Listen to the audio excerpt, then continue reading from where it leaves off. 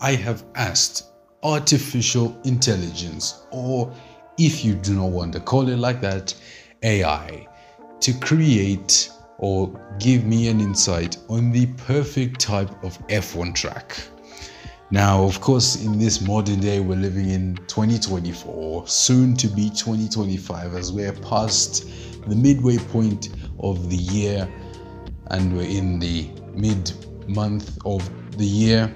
Out of the 12, we are progressing, and we are progressing with computers. And well, we shall be using computers to create the perfect Formula One track using racetracks around the world.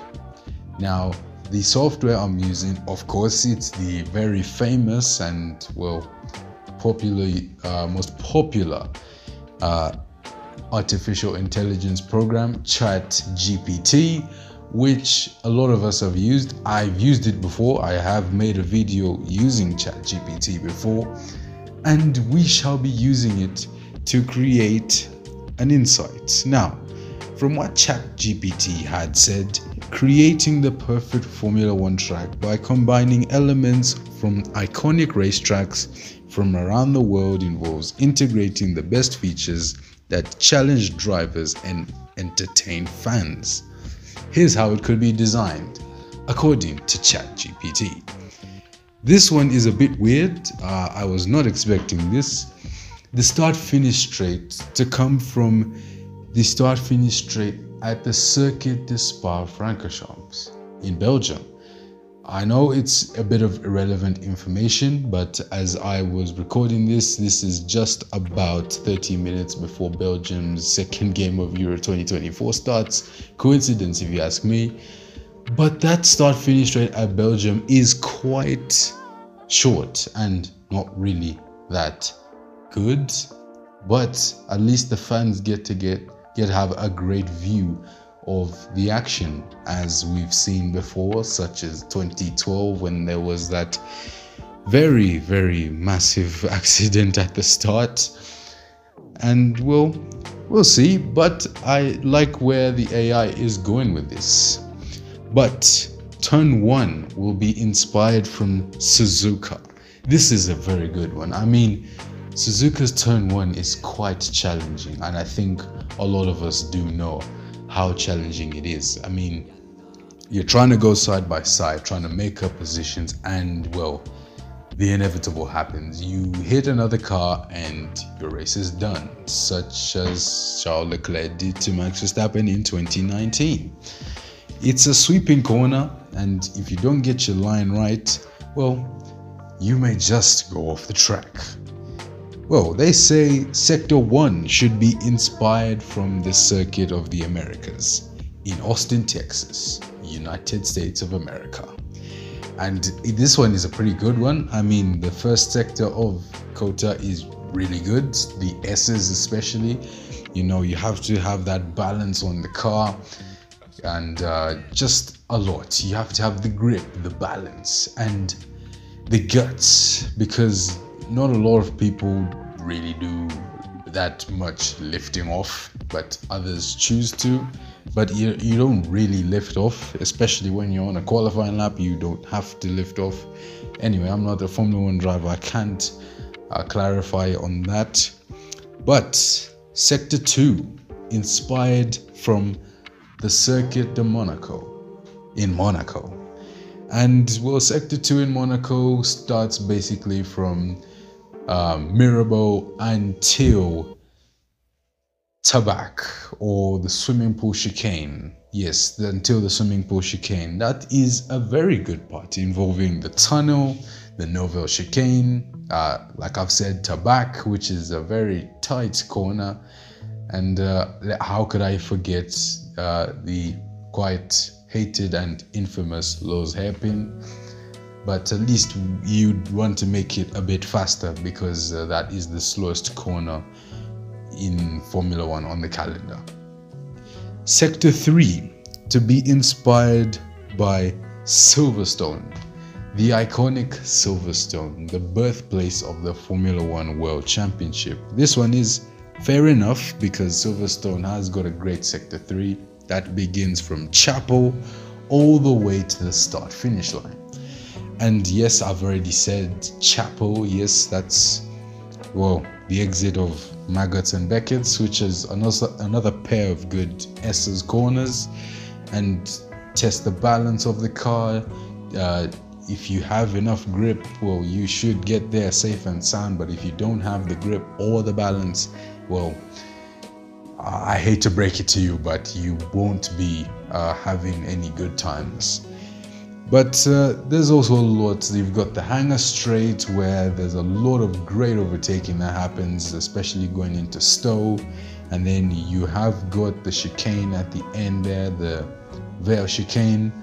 And then you've got Village or Club Corner. I've mixed up the two, but yes, Sector 3 from Silverstone. The long straights. Most tracks need a back straight. There's the main straight and the back straight. Most tracks have a back straight, maybe not Monaco, but a track that doesn't really have a back straight. It does have a back straight, but the back straight is shorter than the main straight. And of course, if you've thought about it by now, it has to be the Baku City circuit in Azerbaijan. It's a very, very long straight. And I mean, the fastest speed record, one of the fastest speeds recorded in Formula One was on this straight. It was Red Bull or Williams, one of the two. These cars would even reach 370 to some extent, because it is a very long straight. And I mean, from what I remember doing in 2018 or 17, I think it was, I once tried to count how many seconds the drivers were on full throttle for. From the time they exited that last proper turn, we exclude the kink that's on the straight. From the time they exited that corner before the kink on the main straight, that was about 24 seconds. That must have been 2017, because those cars were also fast, but maybe 2018 as well. The final section of the track to be inspired by no other than Interlagos. Interlagos has got a very nice track. I mean, you've got the infield, you've got the Senna S's, you've got so many good corners on Interlagos, and well, a series of medium speed corners. Sector 3 basically starts from that point where Felipe Massa lost his championship to a certain British guy in 2008.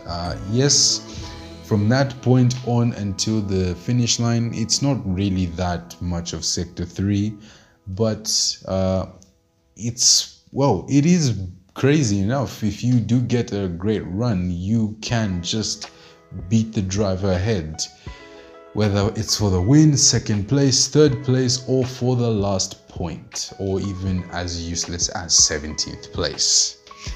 The pit lane. This one, I think it's quite obvious. I mean, a lot of people have expressed, especially the new fans, they have expressed their love for the underground pit line in Abu Dhabi, the Yas Marina circuit. And well, not necessarily an underground pit line, but an underground sort of pit exit, and the pit facilities as well. I mean, it's quite a nice pit exit. I mean, their infrastructures are quite good, and well, it is pretty good.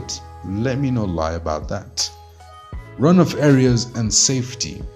From the Circuit Gilles Villeneuve, Canada, which is where we were from before the Spanish Grand Prix. This one, I don't really know about it. I don't really know how good Canada's runoff areas are.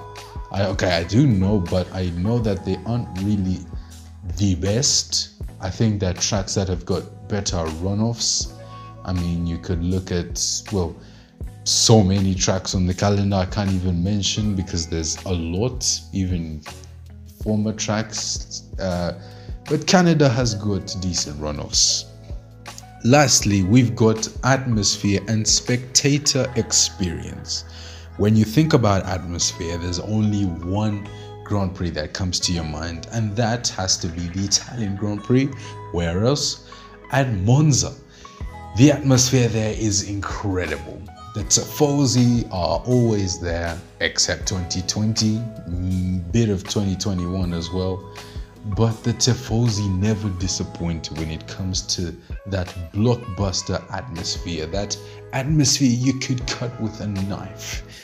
And the AI also recommended the Marina Bay Street Circuit. Well, I haven't heard much about the spectator experience at Singapore, but Singapore is at a very nice track, and I mean, with the lights around, I mean, it is quite a good race to go to. If it's your first, then amazing. That's if you do have the money for it, because it's obviously an expensive Grand Prix to attend. And well, that is about it. Those are 10 points of the perfect Formula One track, recommended and made up by ChatGPT, or let me just say artificial intelligence, AI. Thank you guys so much for watching, and if you did agree with most of these, if not all of them, please smash the like on the video. If you want to see more AI related content, more Formula One content, and motorsport in general, subscribe to the channel, and don't forget to hit the notification bell so that you never miss out. Thank you so much for watching.